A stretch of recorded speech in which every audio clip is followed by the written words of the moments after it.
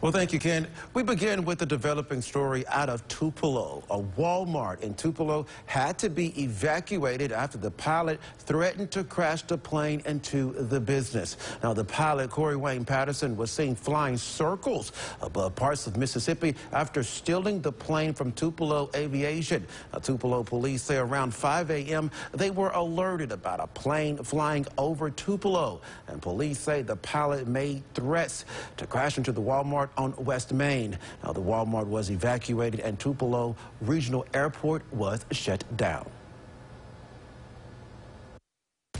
At approximately 9:32, the pilot posted on Facebook a message, and in essence it said goodbye.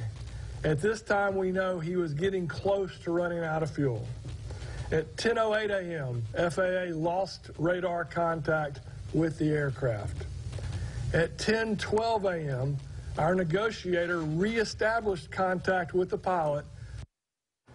Now, no actual injuries are being reported at this time, and the pilot is being charged with grand larceny and making terroristic threats. And tonight we're joined by the Tupelo Police Chief, John Aquaka. Now, Chief, I know today has been a busy day, but am I correct in saying that Mr. Patterson was not an actual pilot?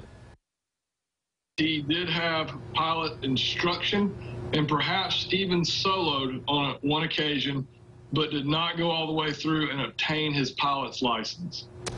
Now, Chief, do we know right now why he did this? No, we've not been able to ascertain a motive at this moment. That should hopefully be coming out in the next few days as we continue the investigation.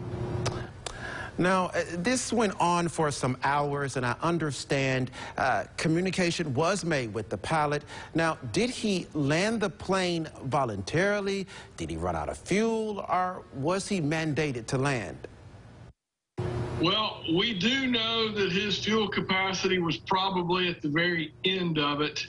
It does appear that because he was about out of fuel, he did decide to land it on his own. It was not a fireball crash landing. He purposely set it down the best that he could.